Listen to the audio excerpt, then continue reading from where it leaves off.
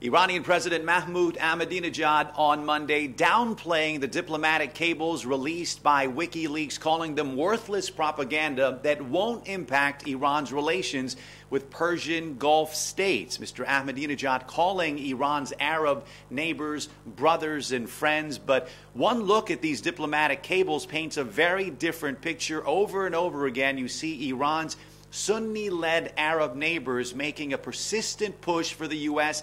to attack Iran. The push for military action against Iran comes from countries like Saudi Arabia and King Abdullah.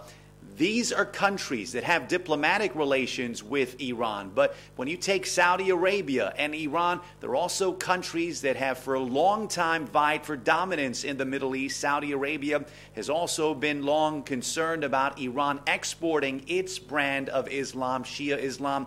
Obviously, Saudi Arabia also very concerned about Iran's nuclear program. That is perhaps you're seeing Saudi Arabia through the U.S. making a push for an attack against Iran. But at least for now, President Mahmoud Ahmadinejad seems unfazed. Here's his reaction to the diplomatic cables. So this is a more like kind of psychological warfare and propaganda game. It has no legal value. The political effect the way they want, it won't have that effect. People are well informed these days, and these games will not affect relations.